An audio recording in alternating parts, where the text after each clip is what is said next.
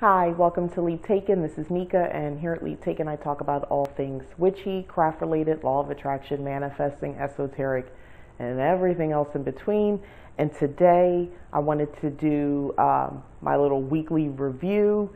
Sometimes it's books, as I said in another video. Other times it's a product or whatever, I'd like to share with you guys. So I have a couple different things, all purchased from Amazon. You'll see the link in the comments, but let's go ahead and get started. So, believe it or not, I've not used any sort of altar cloth, any sort of cloth at all in my practice for years. I think maybe once I used a tablecloth, but that's because I was using like a table round as my altar space. And it was one of those, people don't use them that much anymore, but they're like a round table, and it's just got the three legs. It's really cheap. It's the whole purpose is for you to put a large tablecloth over top of it. People use it as like side tables, things like that. Some old school stuff. But anyway, that's what I had at one point. So I just had a dark cloth, but I didn't necessarily consider it per se very sacred or anything like that. But I decided to make an investment, a whole $10 investment, and go ahead and get one. So I read some reviews. I went on Amazon. It's not like I can go through the stores here, and I picked this up. Let me maybe hold it like this. Check this out. So this is actually really good quality. If you could see it. It's actually really good quality. I'm very impressed with it. It is thicker than I thought it would be. It's a lot more substantial, and I like that. So this is, like I said, very, very nice quality altar cloth. So what I plan on doing with this basically is putting it, I'm eventually going to be creating a travel case. Not so much that I'm traveling, but wherever I'm at in my home, if I decide to set up on my porch, or on my back patio, or if I chose to take, my witchy on the road, I want to have sort of an altar case for it. I got an idea from a couple different videos I saw, and I said, wow, that would be really great.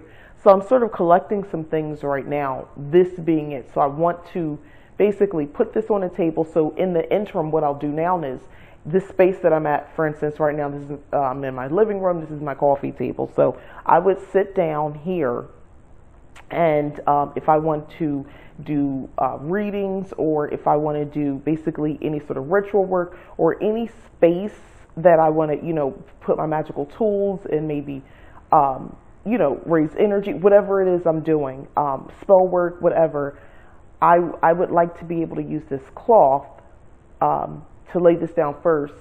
And, this becomes my sacred space. So what I would do first, before I even use it, because I just took this out of packaging and I just wanted to show you guys this on the video, but what I would do first is go ahead and charge and bless this as something sacred. So I'll be doing that. And how does that look, by the way? It could be as simple as you just basically believing it. So it all starts with intention anyway. You can use other props, candles. You can use the energy of another new moon cycle, which there's a new moon coming. So I could definitely use that opportunity to grant this as something as, or bless this as something that is considered sacred, something that I'll be using for that purpose. And I could infuse it, use that new moon energy to do so.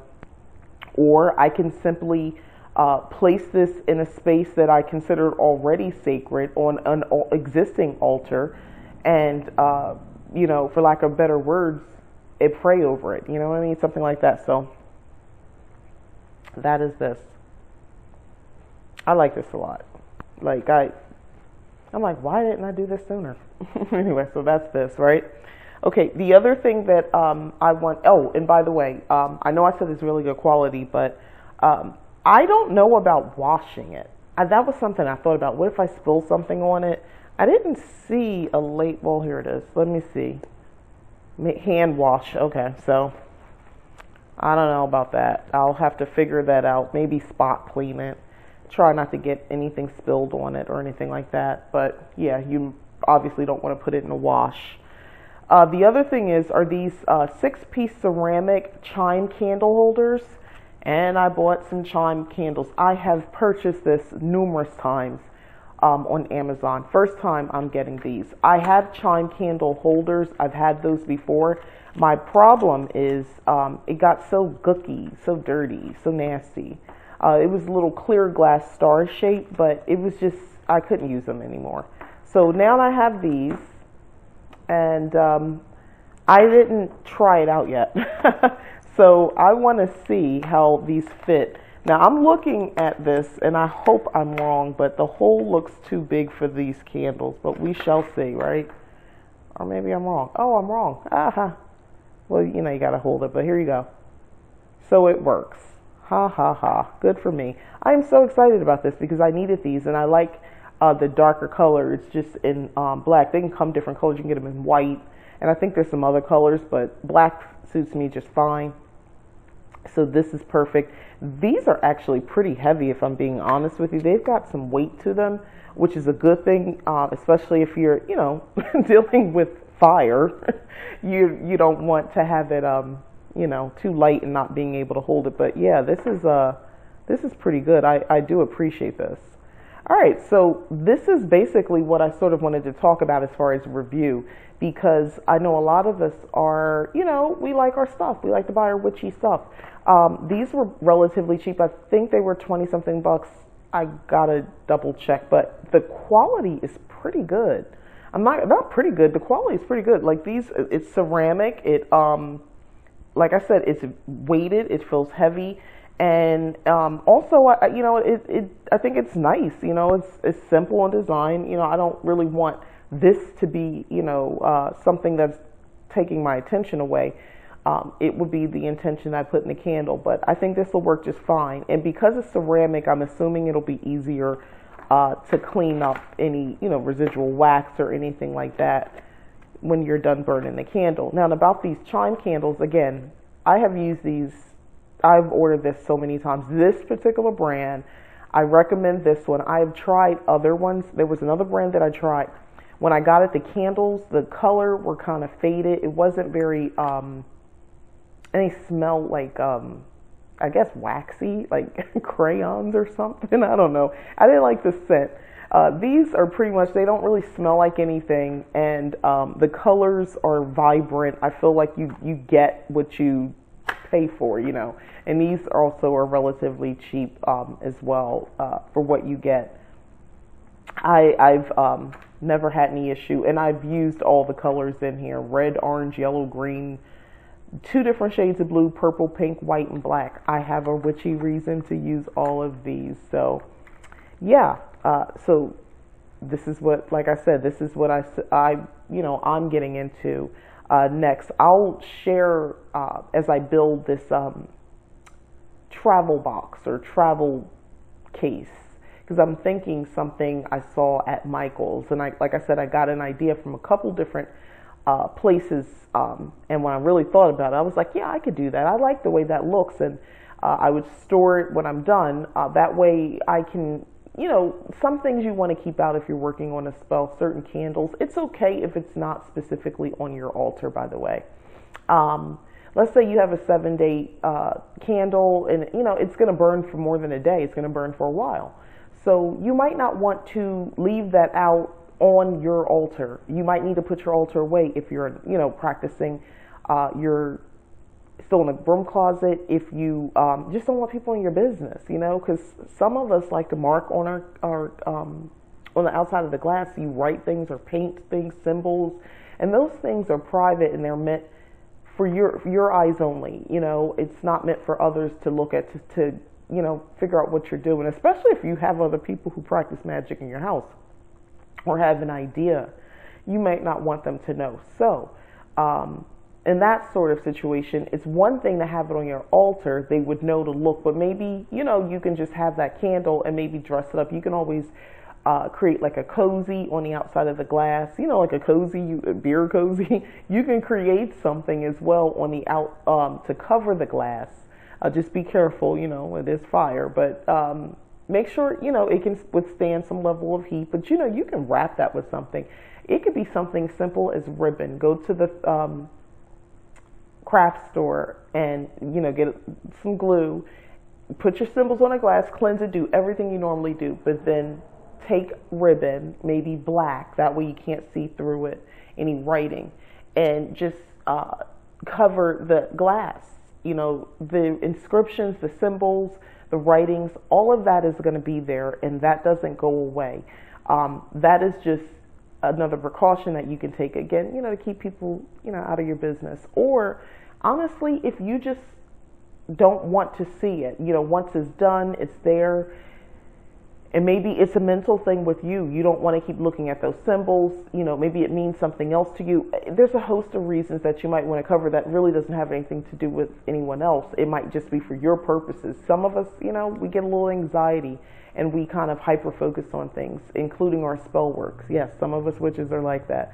So it might be important for you not to be constantly reminded. You know, you want to align with what you're manifesting, but you don't want to obsess over it. So that's another reason. Again, just get some glue, hot glue gun, and, you know, just wrap the ribbon around the glass so it's covered everything up. And, you know, you obviously monitor it and make sure it's burned all the way down, which you would be monitoring anyway, especially if you're one of us obsessive type of witches.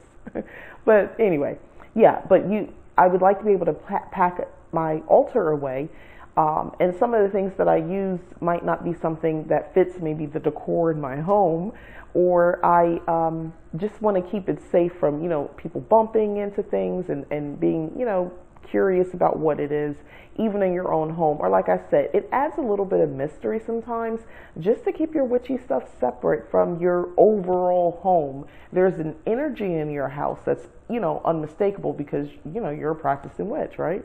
But that doesn't mean everything needs to be on display. Maybe it's more sacred when you pull it out and you go through the ritual of unpacking it, laying the cloth down first, you know, getting the candles set up, getting the water, getting the salt, having the incense.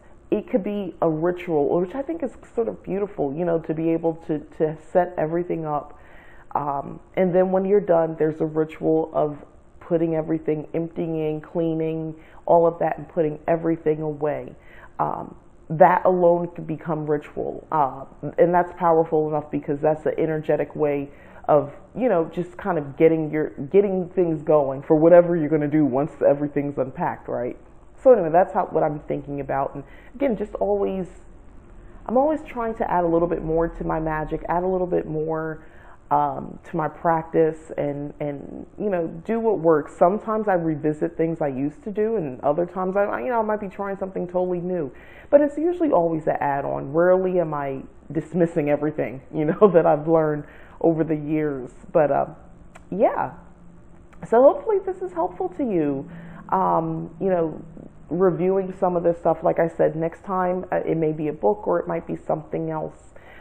What I'd like to do, and I'm thinking about it, I'm on the fence. I'm interested in one of those witchy subscription boxes. My reason for not going all in and just joining it is because I don't want to be wasteful. I don't want to purchase things, a kit, you know, and I don't really use any of this stuff because maybe it doesn't resonate with me. And I think the point is that they, you know, curate something for you. Maybe you answer a couple questions, but they overall are picking things for you to put in a box. So you're not, you know, saying I want A, B, C, and that's it. You know, I don't think it works that way. So with these subscription boxes,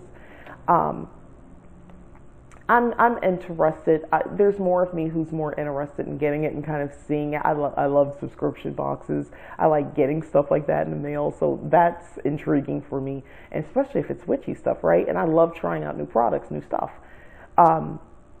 Again, I just, you know, I don't want it to be wasteful, and I also don't want to start hoarding things as well. I'm capable. I have another passion that I enjoy, which is, you know, paper crafts, planning, and all that stuff. And I have a lot of stuff, you know. I'm definitely probably ready to be upgraded to an entire craft room just by myself. I know I do. I need that. And when I mean craft, I mean all the crafts, the witchcraft, the paper crafts, all the crafts, right? So I'm capable of hoarding stuff. Let's just say that. I got to be careful. It's not hard to do it with witchy stuff, you know, and I'm sure a lot of you probably can agree with me on that. It's you know, especially things don't cost a lot necessarily. I mean, you can go to the dollar store and find things that become witchy or that you're going to make witchy, but you got to be careful because you buy a bunch of stuff that maybe you never get around to crafting, and you know, it's a thing, right? First world problems, right? Anyway, thank you for watching. Again, this is Mika, Lead Taken. Please like this video. It really helps me. Like I said, I'm growing this channel, and I appreciate everyone who subscribed so far. And if you haven't subscribed yet, go ahead and subscribe. You know, I'm growing it, so I'm open to suggestions or topics or things like that that you might want me to talk about or to show you some things. Just let me know. All right, thanks. Bye.